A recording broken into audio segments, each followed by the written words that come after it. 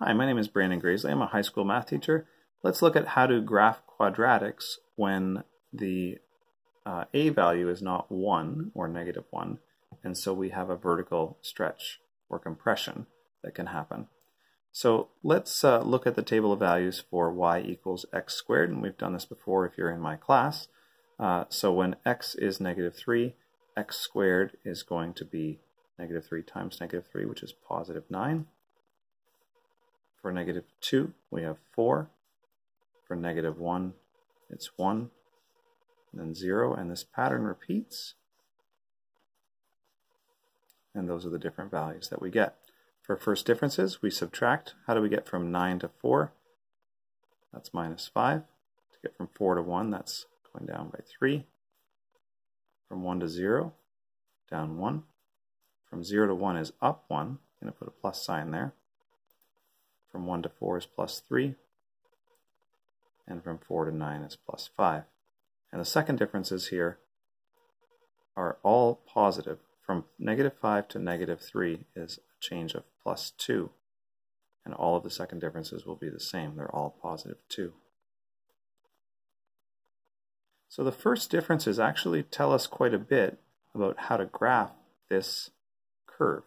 So I'm going to start at 0, 0. I'm going to have to sort of flip back and forth, so apologies for that. I'm going to start by plotting that point 0, 0. Now, what the first differences tell us is that if I'm at 0 and I want to go to the next point, I should go up 1. So from 0, I'm going to go up 1, and I'll end up at the y value 1. Let me just do that right now. From 0, when I go to the next value, it will be up 1. From this value 1, I'm going to go up 3 to get to the next value. So 1 up 3 takes us to the y value 4. So it's an increase of 3. 1 on the x, 3 on the y. So from here, I'm going to go over 1 and up 1, 2, 3. This might feel a little bit like slope of lines. This was like a run of 1, a rise of 1. This is a run of 1 and a rise of 3. And for the next one, we have +5 to go from 4 to 9. So over 1 and up 1, 2, 3, 4, 5. Now that pattern, the second differences tell us about, it increases by 1 every time. Or sorry, by 2 every time. By 2.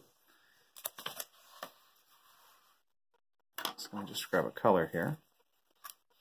For a rise of 1, sorry I said it again, for a run of 1, we have a rise of 1 first. Then we have another run of 1, always a run of 1, and a rise of 3.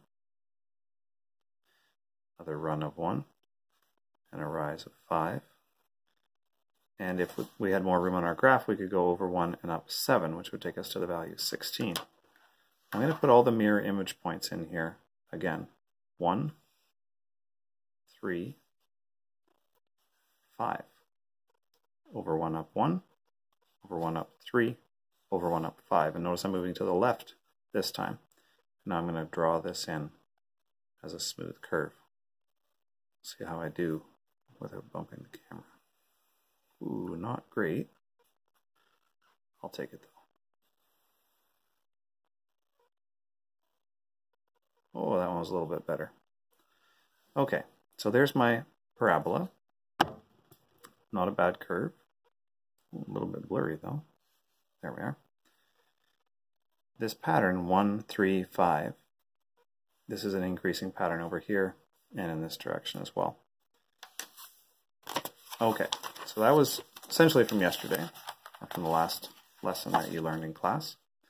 And so now we're going to go and do the same thing for when y equals 2 times x squared. So we square the x value first and then multiply it by 2.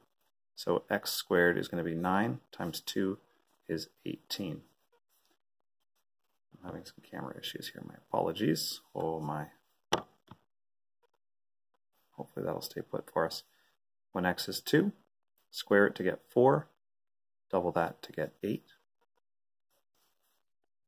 -1 squared is 1 times 2 is 2. And 0 squared times 2 is 0. And then those same mirror image points right over there. Let's check out the first differences. We have to drop 10. We have to drop 6. That is a frustrating camera. To get from 2 to 0, we have to drop 2. To get from 0 to 2, we increase by 2. Then we increase by 6 and by 10. Now the second difference is to go from negative 10 to negative 6, that is an increase of 4. Here we have an increase of 4, and for all of these. That's a property of quadratic relations. The second differences are always the same number, and in this case it is a positive number because as we go from left to right, it will end up curving upwards, and this is true whenever you have a parabola that opens up like this. Okay, now you'll notice the second differences here are 4, and the step pattern looks very different. In the last one we had 5, 3, negative 5, negative 3, negative 1, 1, 3, 5. These numbers are all exactly twice as much as the last one. So we can still use the step pattern because the first differences are the old first differences then multiplied by 2. So let's start with that. We'll begin by plotting 0, 0. We won't fit much on this graph. And then it was over 1 up 1, now it's over 1 up 2. I'm sorry, there we are. Twice as high. It was 1, now we've doubled it. It was over 1 up 3, now it's over 1 up 6. 1, and then 1, 2, 3, 4, 5, 6. And we won't even fit the next one on the graph. It would be over 1 up 10, which would take us to 18, which is very, very high. Put in the mirror image points on this side.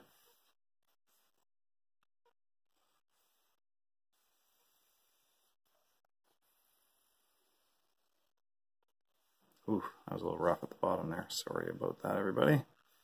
Smooth curve, smooth curve. And there's our graph.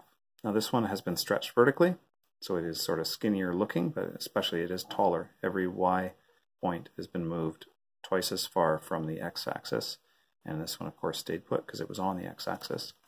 So at the bottom here we can graph any quadratic relation that is in this form by multiplying the first differences by this value a, and then using the step pattern. Or 1 up 2 in this case instead of 1. So practice this a little bit. Let me just do a couple of these with you right now. In this case, the a value is 3. So this old step pattern, 1, 3, 5, 7, 9, is going to become 3, 9, 15, 21, 27. I took all of these values, the step pattern values, and multiplied them by 3. Now these are not x and y values. These are these end up being the rise values as we graph. This one starts at 0, negative 4. So let me just plot that on the graph. Oh, you can't even see that. There's 0, negative 4. I'm going to follow my pattern, which I'll read to you. It says 3, 9, 15. So over 1 up 3. That's a point on the graph. Over 1 up 9. 1, 2, 3, 4, 5, 6, 7, 8, 9. And then from there, over 1 up 15. I won't quite be able to fit that on this graph. Well, let me put in the mirror image points. And then I would graph what I can from there. Having an a value, a stretch factor of 3, it's actually quite a lot for when you use when you're using boxes here that have a single, like that go over by 1 or up by 1. That stretching stuff by a factor of 3 is pretty extreme. Okay, let's look at one more here. This one's a fraction. In this case, we have that a is negative 1/2. So we multiply everything by the new a value. The step pattern was 1, 3, 5, 7, 9, and now it is 1 times negative 1/2. 3 times negative a half, that's negative 3 halves. And a lot of you will want to write negative 1.5. 3 halves, because it's an improper fraction, can be difficult to find on a graph. Turning it into a mixed number or a decimal value makes it a little bit easier to find. This is negative 5 halves, which is negative 2.5. Negative 7 halves, negative 3.5. And negative 9 halves, which is negative 4.5. Where does this one begin? It begins at the vertex positive 3, positive 10. Okay, so let me start with that. Positive 3, positive 10 is here. Now the step pattern, notice that this has been reflected because of that negative right there. And so you'll notice the step pattern, although we started with 1, 3, 5, and so on, we ended up with negative values instead. So over 1 down a half, over 1 down 1.5, so that will be here, right? Half, 1, 1.5. Over 1 down 2.5,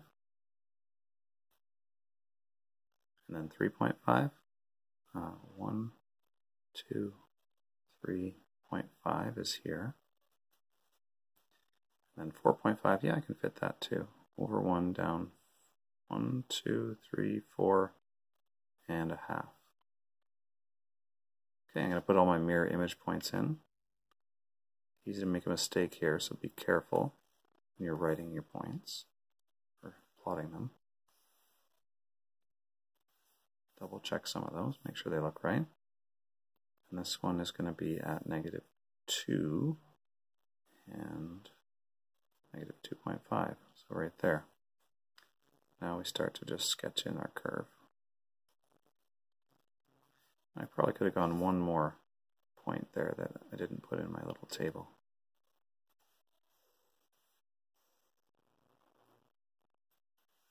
Okay, so keep going from there. Here's one more for you to try. 1/4 and then times x plus 2 squared. So this has a vertex of negative 2, 0, and the 1/4 there is the a value. So here's the first one, here's the second one, and you can go from there. Okay, thanks very much.